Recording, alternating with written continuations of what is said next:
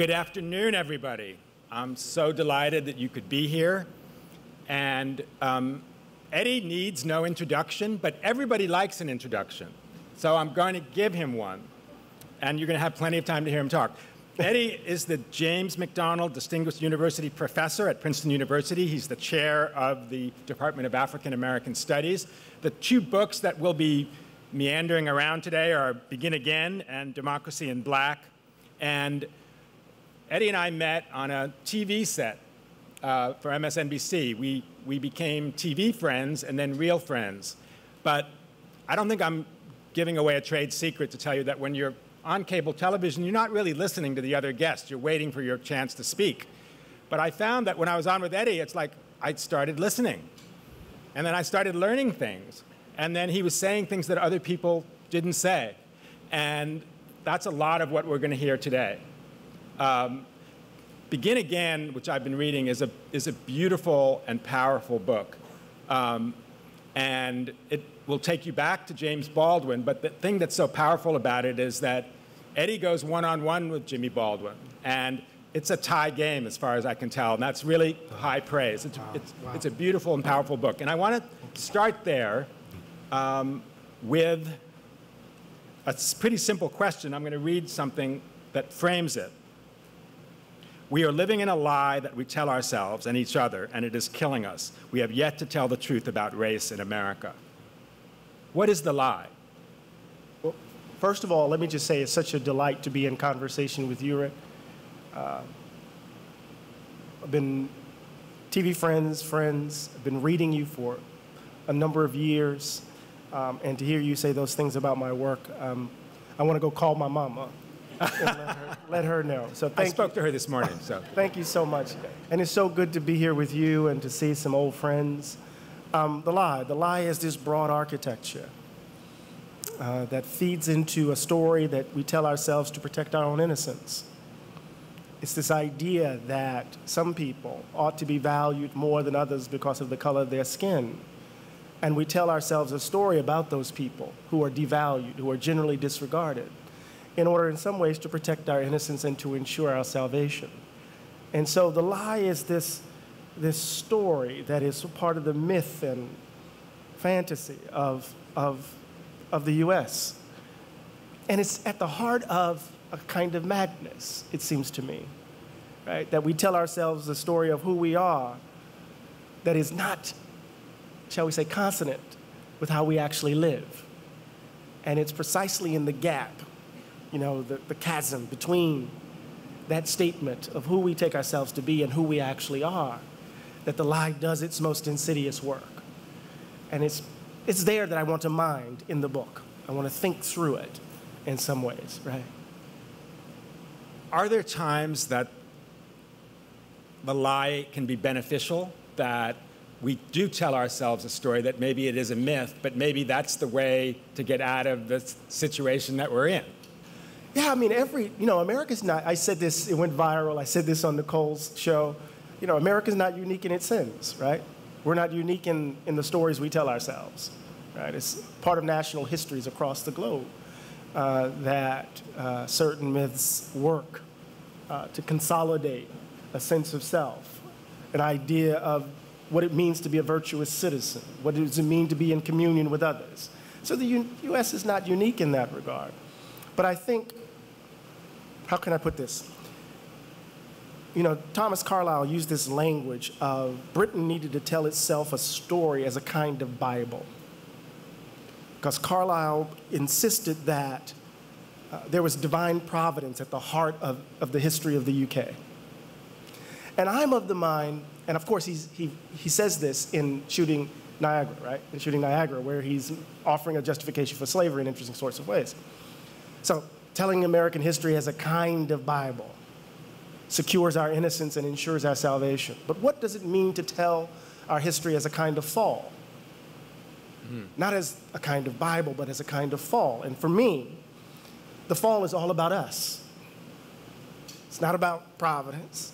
It's about fallen, finite, fragile human beings making choices, making wrong choices, trying to figure out how to be together. So if the lie keeps us from seeing how fallen and fragile and finite we are, that keeps us kind of secure in our illusions, then it's distorting and disfiguring more than enabling, if that's.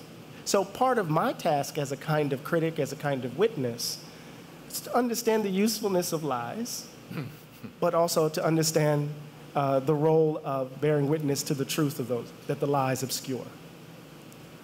So one of the things that both you and Baldwin write about in Begin Again is that it's not how the lie hurts people of color and black people, but how it hurts whites. Mm-hmm. And that in some ways the lie is created to allow white people to not have responsibility or to believe this myth. Can you talk about that a little bit? Yeah, so there's the lie, which is the kind of the consequence of this value gap that's at the heart of democracy in black.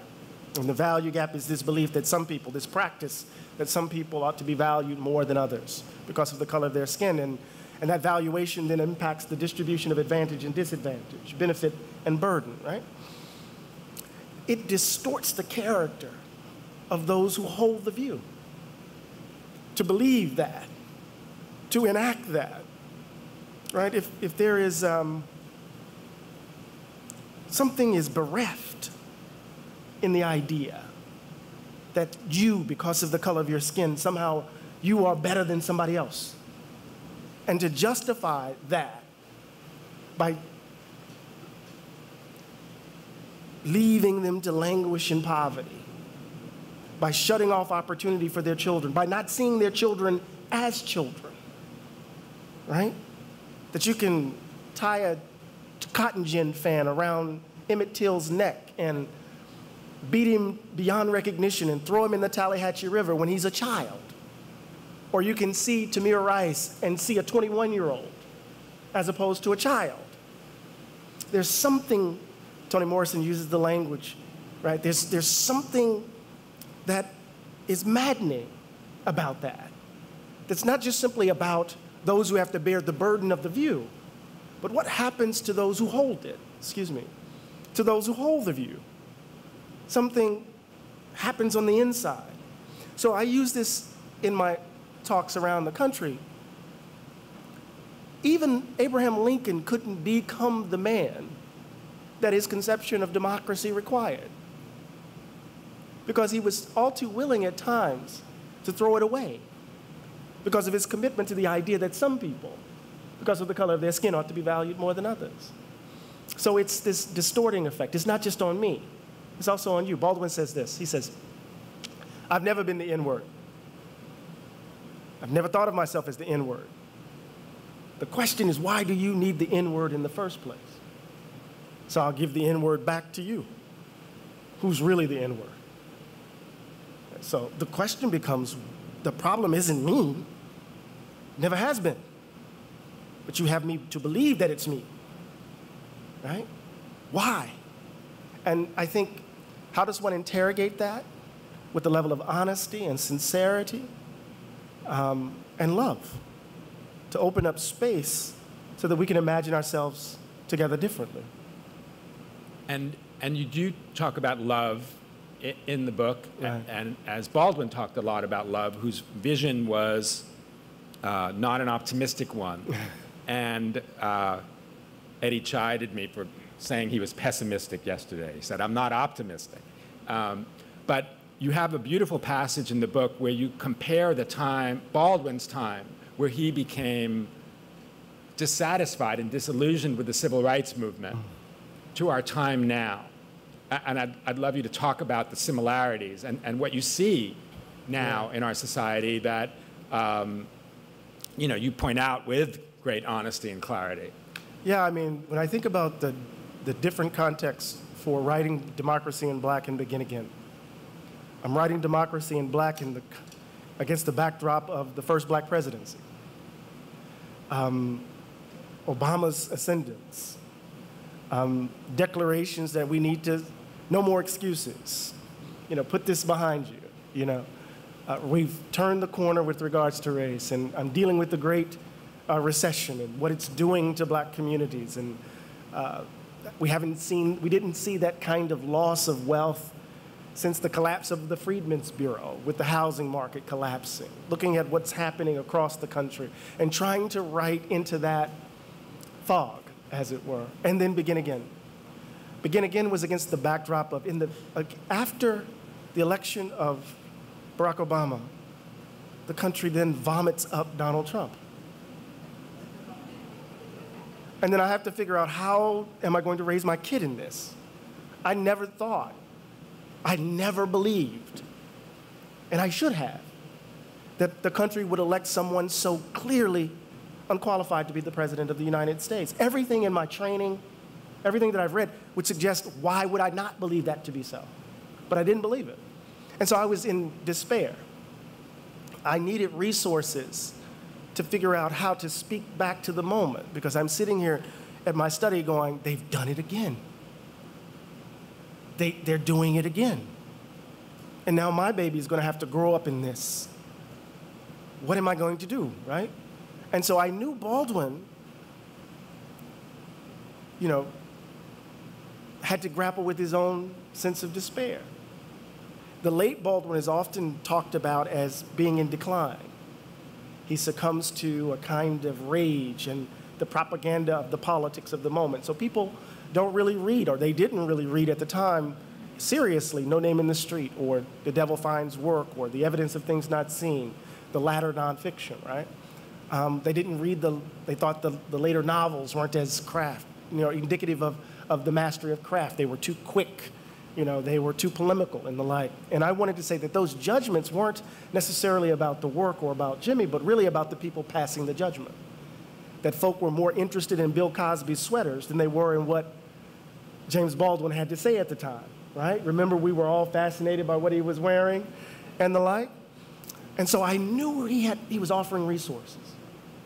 How do I continue to bear witness in a moment when they are doubling down on their ugliness again?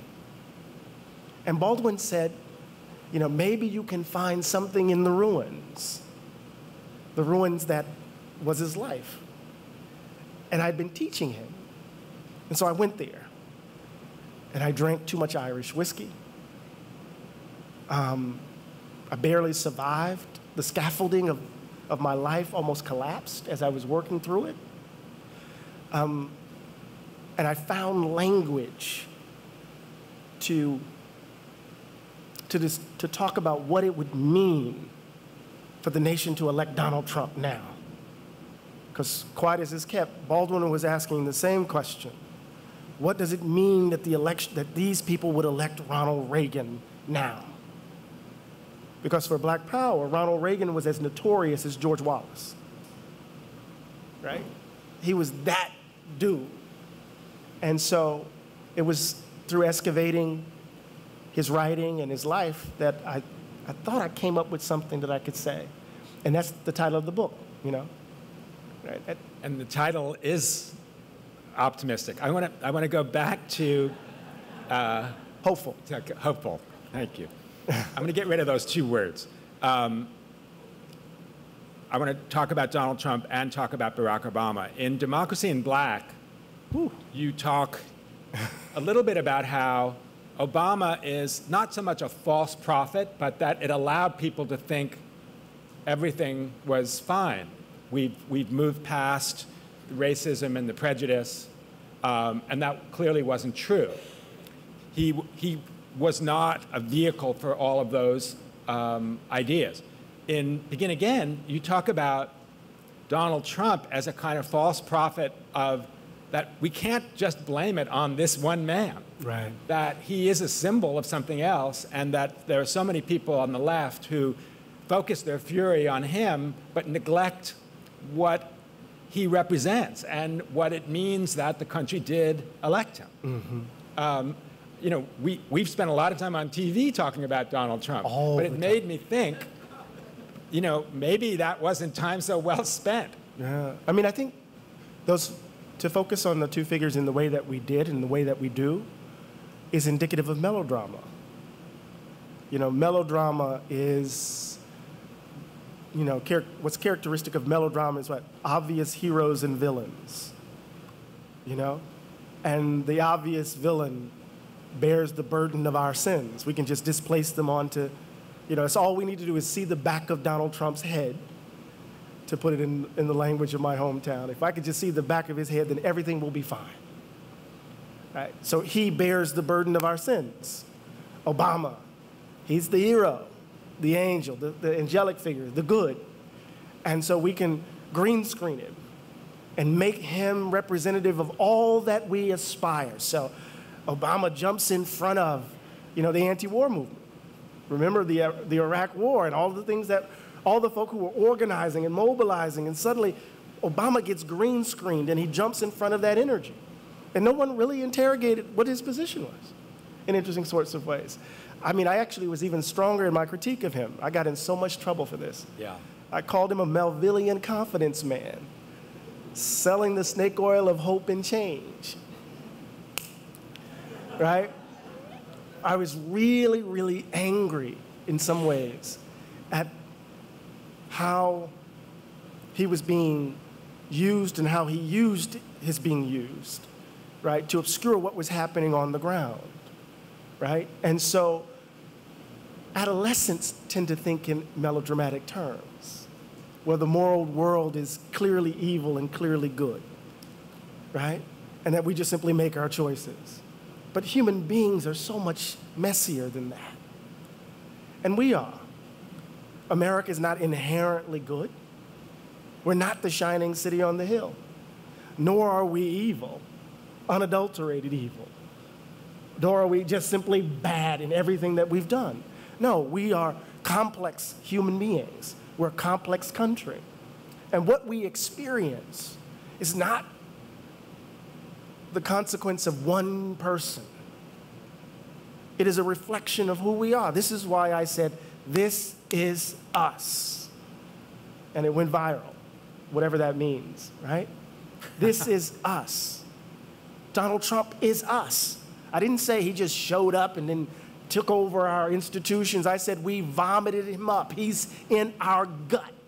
I used the language on purpose, right? He's us. And I think until we admit that, oh my God, we're in trouble. Because then it causes us, it requires that we not displace everything onto him, just as we do with the South. We displace our sins onto the South, right? That backward region that really refuses to, you know, address its sins. If only, you know, Gunnar Myrdal, if only this region would embrace democracy, live up to its ideals, and then everything would be well. You believe that? I got an affordable house in Brooklyn to sell you, right? And so, you know, let's put the melodrama aside and deal with the tragic, comic nature of the life that we live. I'm pivoting off of the last comment. You talked about theater, but all through this conversation, you've been using words like fallen and good and evil and the shining city on the hill. You were a religion professor. Your doctorate is in religion. Yeah. Baldwin is deeply affected by religion. You're deeply affected by it. How do you see this? Do you see any of this in religious terms? I mean, you were just describing it in theatrical terms, but you obviously see it in religious terms as well. And is there hope there? So, yes. And when I say religious terms, I don't mean doctrinally, in terms of doctrine or dogma. Right? For me, my point of entry is always a moral and ethical concern, rooted in who do we take ourselves to be, the kind of human being that is coming into the world. What shapes us? What is our understanding of the good? What is our understanding of the right? That is to say, what does it mean to be virtuous and what does it mean to be just? And religious vocabularies offer us languages to talk about these things, right? And so my point of entry into politics has always been, and will always be, this moral and ethical concern that these ways of being in the world distort our characters, right? Distort who we take ourselves to be, such that we cannot, right, be the kinds of virtuous people that democracies require, right? Because we're so willing in those dark moments and not so dark moments to throw it all away on behalf, on behalf of an idol, right? The idol that has threatened to overrun this fragile experiment since the beginning. So religion as a point of entry for me, right, is critical. And it's shaped by not only my formation as a black Catholic on the coast of Mississippi, right, and shaped by the fact that I was baptized in Baptist waters at Morehouse College, right? It's shaped by an overarching concern about being better people,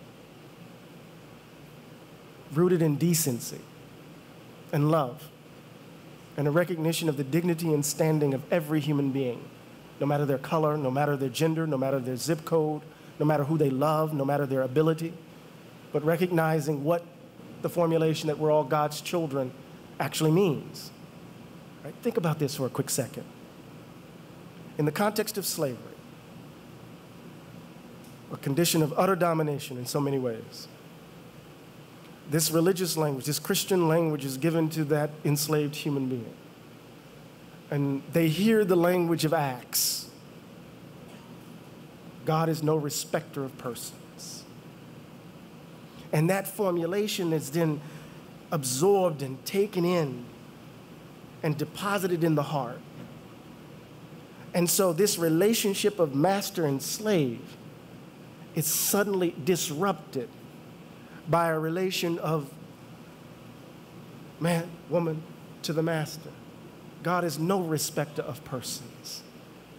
And so this relation where I'm a means to your ends is disrupted by this love that comes this way. Right? Now, in modern philosophical terms, you're still heteronymous, right? Because you give up your relationship here and give it that way. No, no, no, no. This becomes the condition for the possibility of self-making. And that sensibility runs throughout my work, right? And I've been trying to figure it out. Let me just say this quickly, too. The pessimist is the optimist who pitched her ideals a bit too high. The pessimist is the optimist who's pitched her ideals a bit too high. I'm not Voltaire's Candide. Mm-hmm. Optimism is Pangloss running around saying this is the best of all possible worlds. That could never come out of my mouth. Could never come out of my mouth because I come out of a blues tradition. Out of what space could I ever say this is the best of all possible worlds? No, I come out of the tradition like B.B. King, nobody loves me but my mama could be jiving too. It's a blues-soaked sensibility.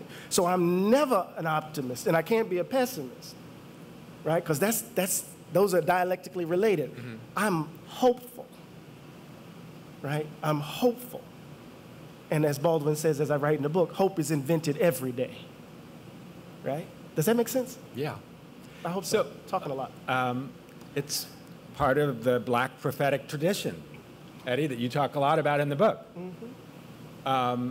Which you could riff on now, but I want to actually get a little more practical, too. Sure. One of the other things you mentioned in Begin Again, and I think you say it in a almost wishful way, America needs a Truth and Reconciliation Commission. Why don't we have a Truth and Reconciliation Commission?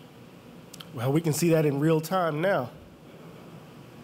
You know, Brian Stevenson says in Montgomery, he says, remember, truth and reconciliation is sequential. First, you got to tell the truth in order to reconcile. Yeah. And then reconciliation puts in place the conditions for repair.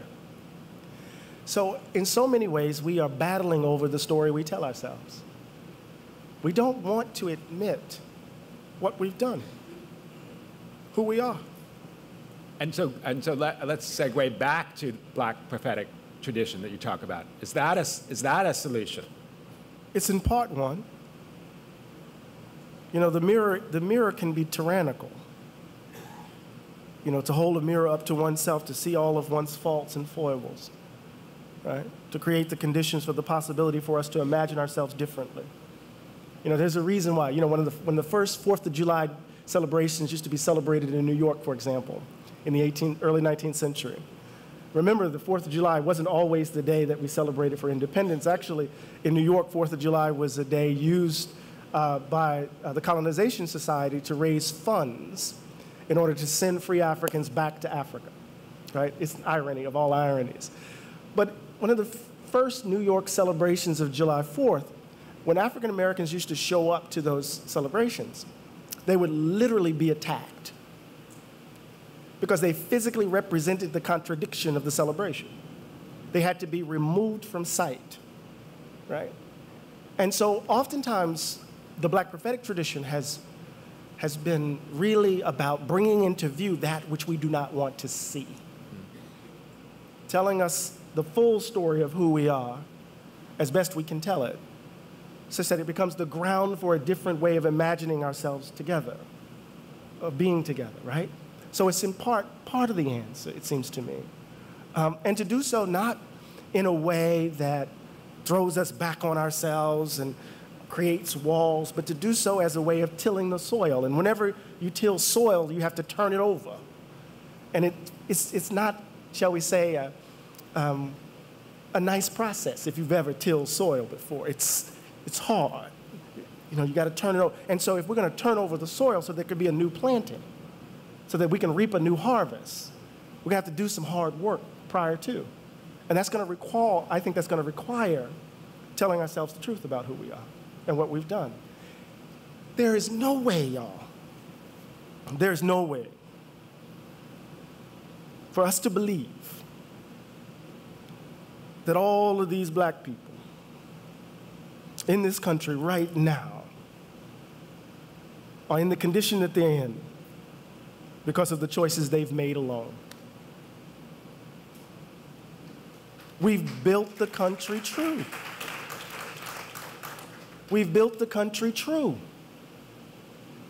We act as if, and I write about this in the book, right? We act as if we didn't have a dual housing market, a dual labor market. We act as if we didn't have residential segregation. We act as if there wasn't redlining. We act as if policies that really led to the formation of the vaunted American middle class didn't exclude black folk. We act as if we didn't have policies to reproduce everything that we see in New Orleans, everything that we see in New York, everything that I see in the Delta of Mississippi, everything that you see in Alabama, in the black belt of the country. All of this looks exactly the way it looks because of what we've done.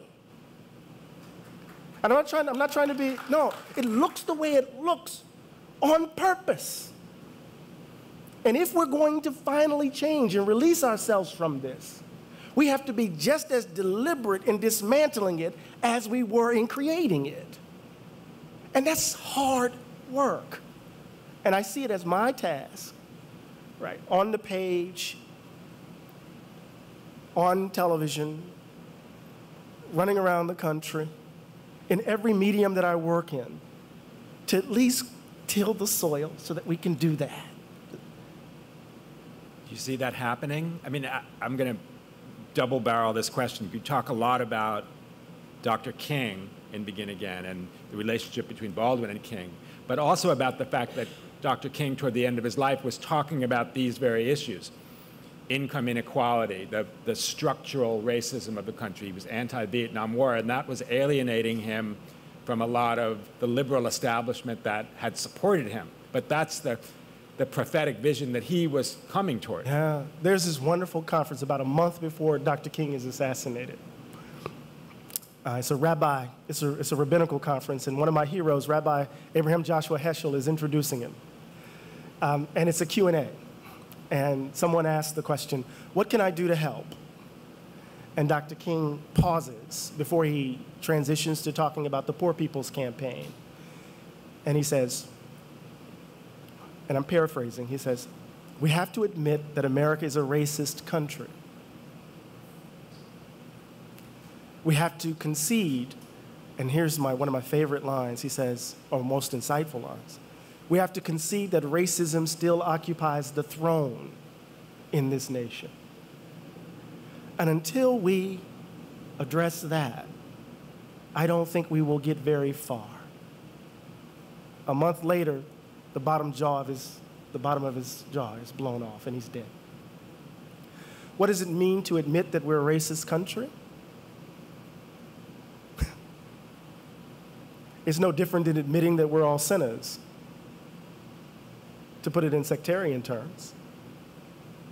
And what is what does that mean? To admit that one's racist doesn't condemn you to the gallows, just as to admit that one is a sinner doesn't commit you to hell, right? That admission actually sets the stage for you to be born again, doesn't it?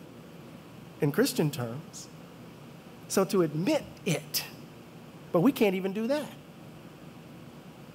right? So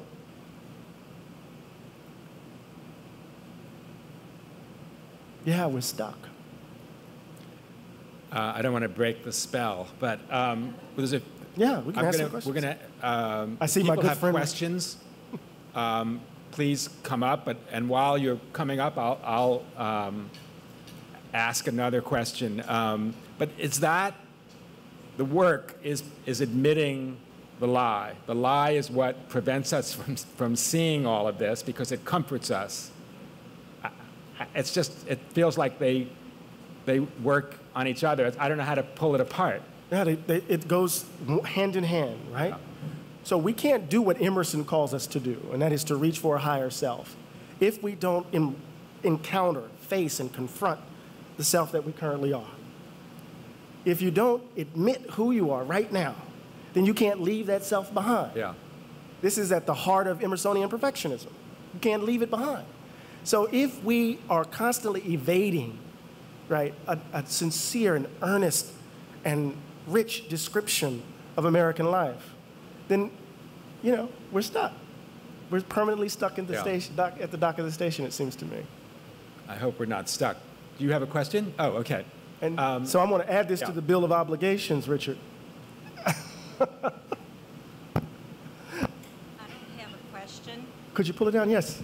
I don't have, can you hear me? I don't have a question. I just have to say you are awesome. Thank you. Awesome. Thank you.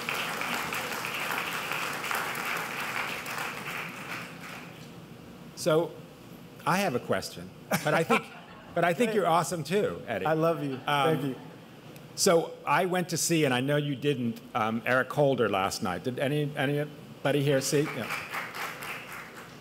So Eric has a bit of a different vision, and as a person who's been in government, right. I understand that when you are in government, you have a responsibility to use different kinds of language than we might be using here today. Mm-hmm. But he ended his remarks last night. He talked about this idea that you mentioned of the U.S. as a redeemer nation, as exceptional. And then he said it's the responsibility of every generation to achieve democracy and learn about it anew. And he said, we can do this. Is that just a government official talking, or how do you respond to that? It's probably just a government official talking. No, I think we can, I have a fundamental faith in the possibility of us, of a New Jerusalem. I have a fundamental belief in that. Faith in our capacity to be otherwise. I have to have it. It's all in our hands. The world could either go to hell or it could be saved. It depends on us. Depends upon us, what we do. But I think it is adolescent to the core that what is required of us to fight for the world we want, for the America that we want, is that we have to tell a story of our innocence. I think that's the sign of refusing to grow up. A kind of immaturity that chokes the life out of, right, the possibility of being otherwise, it seems to me. But I know we have some questions, and we'll go and we have one over here too, so yes. Pull it down. That's okay. Okay. Can you hear me? Yes, ma'am. All right. First of all, thanks are not enough. There's not enough words. So I would just like to mention Reverend Dr. Willie James Jennings from Yale, whose book, The Christian Imagination, Theological Origins of Race, is required reading for everybody, no matter creed or religion. He really does unpack how Christianity monetized bodies and used them to create this capitalistic structure. And our idolatry is money.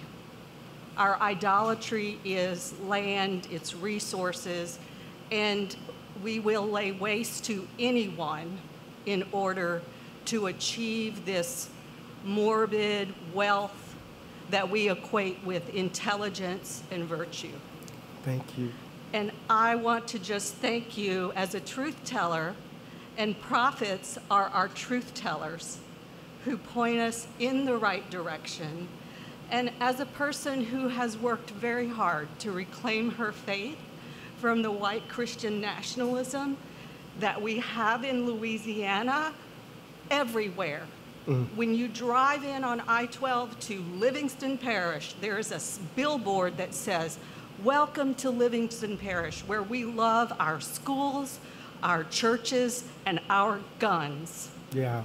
That's what we value. Thank you. You're welcome. Thank you so Thank much. you.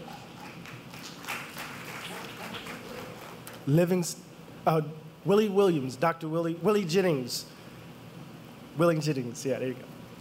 Thank you for being here. I always am excited about an opportunity to hear you speak. Thank you.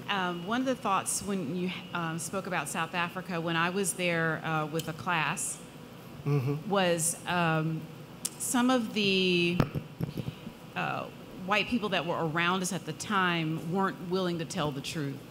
So when you said that, it made me think of that of that instance that I experienced, and I guess it's about who's in power at the time, who's willing to tell the truth. But actually, my question is, in your experience of James Baldwin, do you experience that he felt a part of the fabric of the problem, or did he experience himself outside critiquing the problem? No, he felt himself as an intimate with the American project. He says he had to go overseas. He had to go to Paris in order to rid himself of a sense of self-hatred. Baldwin lays bare his soul on the page of seeing himself through the eyes of those who despised him. What else? I mean, there's a kind of American madness, this gap between who we say we are and our actual lives. And then there's the kind of madness that ensues among those people who have to bear the burden of American madness. So what else is double consciousness but a form of madness? Yeah. What else is it? To see oneself through the eyes of another who despises you, right? And so Baldwin and Eldridge Cleaver and others, they don't get it, but he's constantly trying to deal with how wounded and traumatic growing up in a country like the America he grew up in, right, actually was. I mean, Rick, you've written on Mandela in the South African context. What, just going back to that truth and reconciliation moment, what did you see as part of the struggle of telling the truth in that space? I don't want to spend too long on this. The best biography on Mandela ever written, right here. So let's.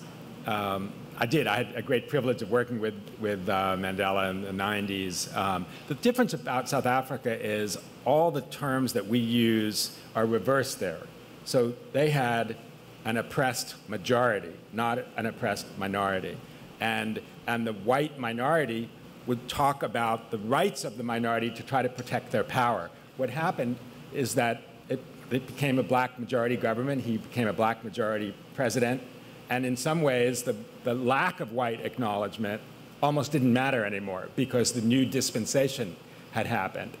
And he already forgave people before they had to reckon with their own honesty, which was how he got to black majority government. Indeed. Thank you. Thank you so much. Yes. Hello, Dr. Glaude. Dr. Glaude, I feel like we know each other. You're in my living room all the time, sometimes even in the bedroom. In any event, I first met you through network news, and whoever thought I'd be lucky enough to be in the same room with you. but I could not help but wanting to share with you something else that I heard from another brilliant professor who I don't know nearly as well as you because he isn't on MSNBC. But I believe he was from the University of Texas. And he and his family every Sunday had dinner with 3 other families, 2 of whom were white, and I think 1 of whom was Hispanic. And he wanted to be able to say what you said about redlining and housing and what have you, and he used the most brilliant example.